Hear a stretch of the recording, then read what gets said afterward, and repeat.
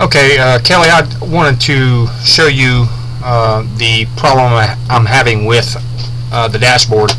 I'm logged into my account. I'm going to go to the system administration side.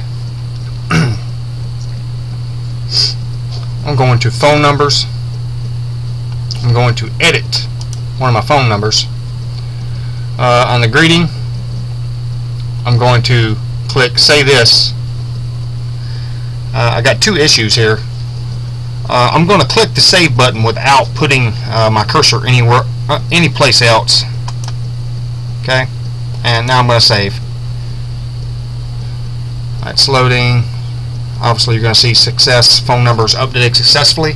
I'm also going to connect with my the server by Shift Control R just to make sure that